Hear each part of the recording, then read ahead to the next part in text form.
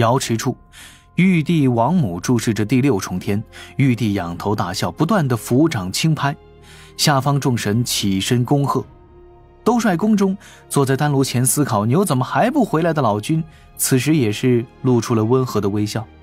太清观中的老道笑眯了眼，昆仑山小院中的道者皱起了眉，正在碧游宫云海之上枕壁仰躺的青年道者嘴角一撇，随后就开始感慨后生可畏呀。片刻之后，天地归于安宁。太白宫中，李长寿提着神权宝器真武造角旗，心底暗自琢磨，所谓真武二字与真武大帝是否有什么关系？天庭各种关系乱得很，李长寿也看不透神权演变的方向，但是各种大帝元帅的头衔其实都是有些夸大的成分。就跟阐教12金仙当中也有弟子称之为天尊的道行天尊、文殊广法天尊等等，听着挺吓人的，但是实际的意义呢，也就是个道号。在天庭之内讲究的是天道序列之位，在天庭之外看的是道法神通根脚高低，不一而论。李长寿刚刚收起宝旗，就听周遭一阵恭贺之声，渡厄真人最先朗声呼喊：恭贺长庚升任太白金星，为天庭2阶正神。长庚时来我辈楷模，天庭肱骨，道门名秀。贺太白金星，恭贺太白金星。我们截教仙今后，但凡遇到天兵天将，该帮就帮，莫要为难。太白星君略备薄礼。哎，太乙真人笑道：莫急着送，莫急着送，嘿嘿，后面呢还有一场大的。众仙顿时笑而不语，待周遭恭贺声过了，东木公向前拱拱手，对着各处做了一个道揖，笑道：玉帝陛下为各位道友备了酒宴歌舞，天庭若有招待不周之处，还请各位道友多多担待。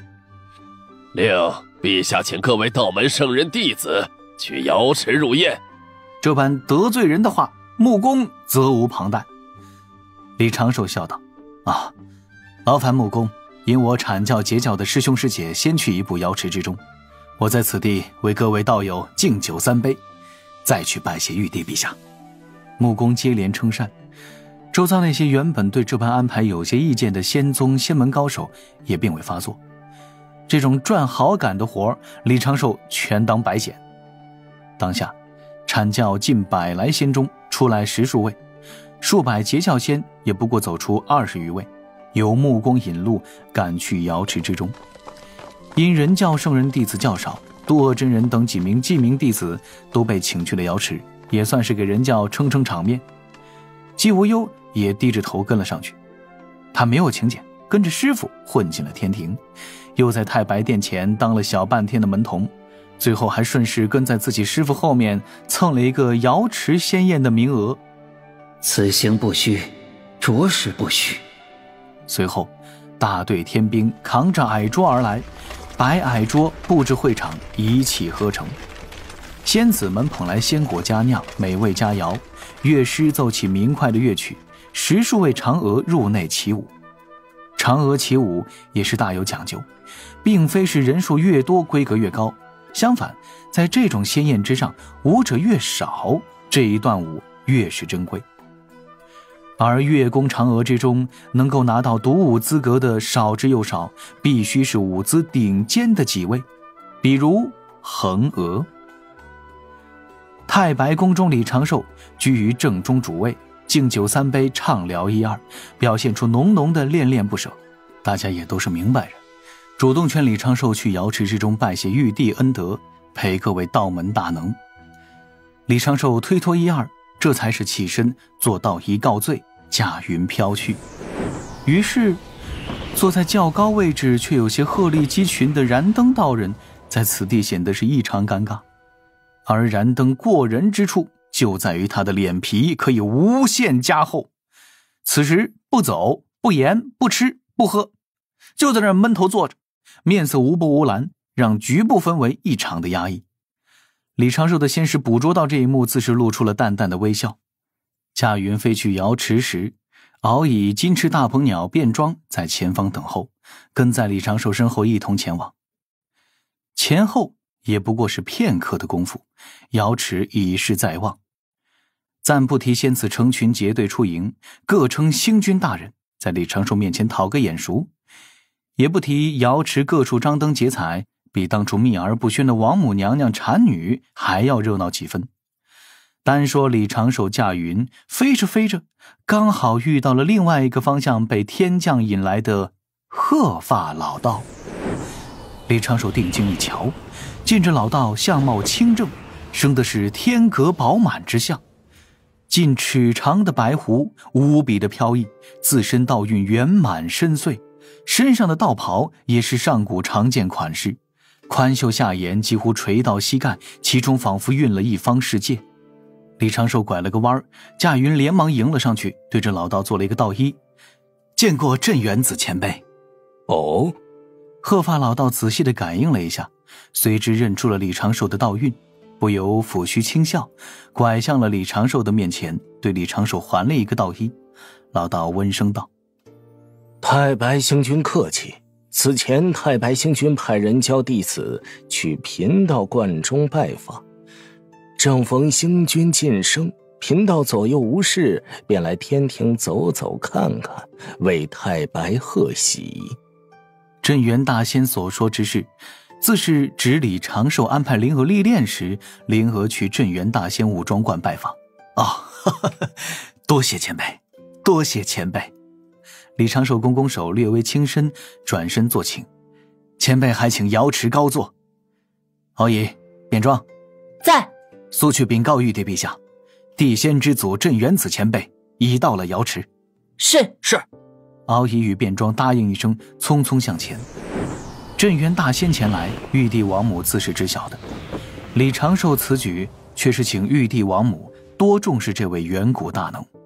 毕竟上古时，镇元大仙的武装观曾是人族逃难的庇护所，也护住了人族最后的底蕴。而镇元大仙听闻李长寿的这几句话语，笑容顿时更浓郁了一些，与李长寿互相作请，一同朝着瑶池飞去。二人并未闲聊，毕竟差了辈分，也不算熟悉。待到瑶池仙宴之地，李长寿主动停下步伐，请镇元大仙先行入内。镇元大仙并未推辞，玉帝与各路仙神起身相迎，镇元大仙也是颇给天庭面子，对着玉帝做了一个道揖，称一句陛下，被安排在了三教弟子稍前的位置，与木工齐平。辈分啊！虽被镇元大仙夺了风头，李长寿的心底却是颇为舒坦。在瑶池入口向内眺望，心底的念想突然有些复杂。玉帝王母高位坐，天庭仙神列右侧，满座高朋无常庸，奇幻太白入天阁。曾醉九天揽明月，而今玉盘袖中遮。恍惚此事无节哉，仙路长宁当此乐。这一幕，赤精子端着酒樽，对侧旁金陵圣母敬酒。琼霄碧霄伴着归灵，在取笑太乙真人在修罗古城的糗事。东木公对渡厄真人遥遥敬酒，云霄仙子正与高台上的王母娘娘对饮。若是这天地间没有所谓的大劫该多好啊！李长寿道心轻轻摇晃，也知自己这话太过于天真了一些。怎么在这站着？背后突然传来一声熟悉的笑声，李长寿扭头看去，却见乾坤出现一道缓缓旋转的太极图，大法师从中迈步而出。师兄，李长寿不由一笑，向前迎出两步。侧旁金翅大鹏鸟也立刻低头做道揖，呼喊：“拜见大法师。”玄都大法师却是轻笑几声，看着李长寿此时的样貌，言道：“你这老态龙钟之相，我可不敢胡乱答应。”今日我须得用这般老相。大法师抬手笑着在李长寿的肩头打了一拳，又有些哭笑不得。你这本体都舍不得露出来？这个……李长寿在袖中摸了摸，这一具身形骤然缩小，那袖中飞出的一道流光，在各处仙石探查之中，化作了水神的模样。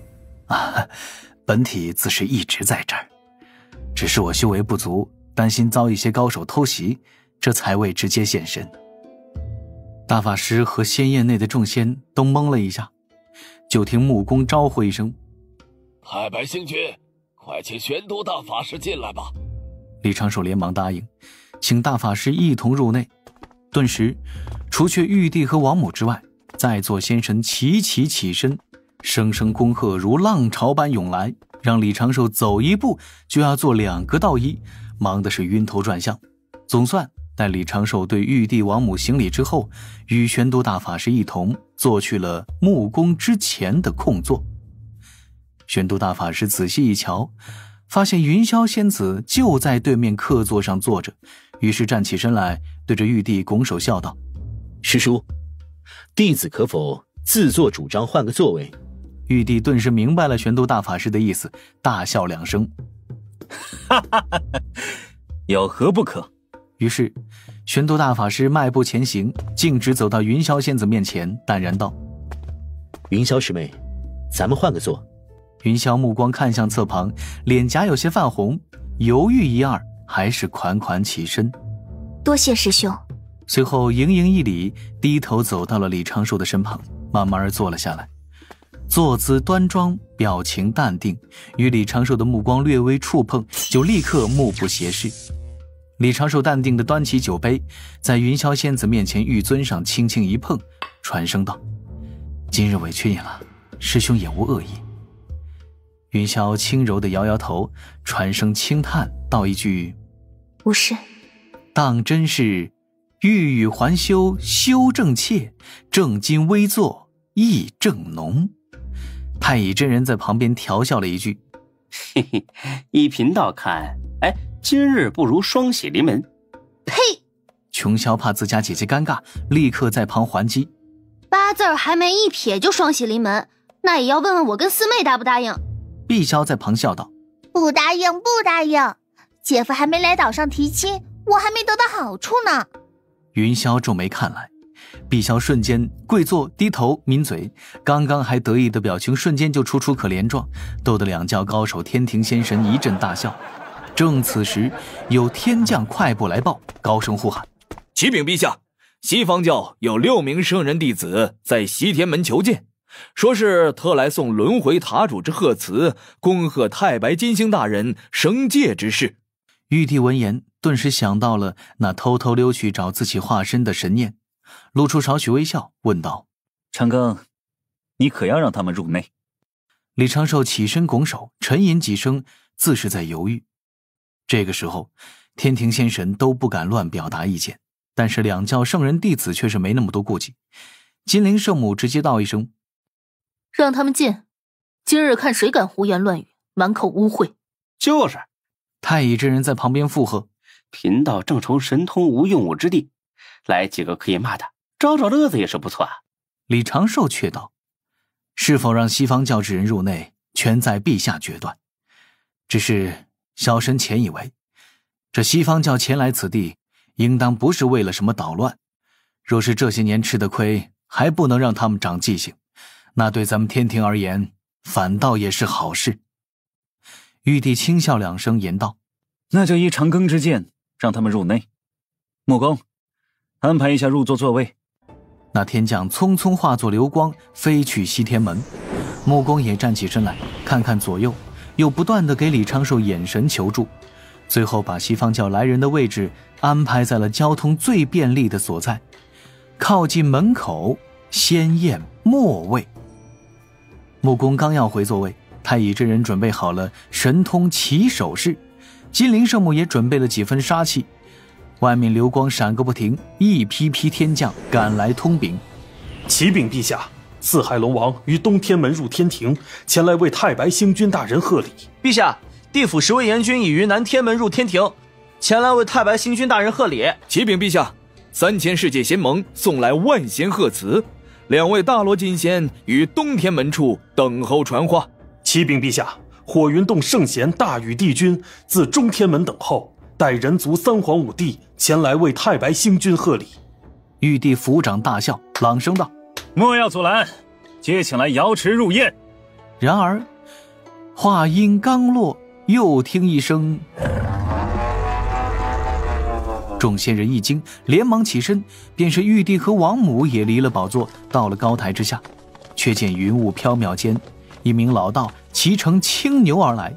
这老道今日特意换了一身紫色长袍，嘴角带着淡淡的微笑，身周道韵玄妙至极，又清清洒洒，一眼全尽自然，一语说尽道法。太上老君！李长寿连忙绕出矮桌，快步向前，低头俯身高呼：“弟子长庚拜见老君。”善。老君话语平和地回应一句，骑着青牛径直到了瑶池宴前。李长寿一个箭步施展缩地成寸乾坤神通，就到了青牛身侧，俯身搀扶，双手虚扶老君左臂，迎着老君入内。又听熟悉的一句：“将牛拴在外面就是。”哎，是。李长寿恭敬地应了一句，目送老君缓步入内，看着前方两教弟子各自拜见，这才牵着青牛去了那一块熟悉的石头前。今天这牛怎么手感不一样啊？李长寿拿出一根仙绳，穿过牛鼻环，拴在青石上。这牛低头一探，却是用稚嫩的嗓音传声言说了一句：“师兄，您有空就去把牛喊回来吧。”竟然是小银。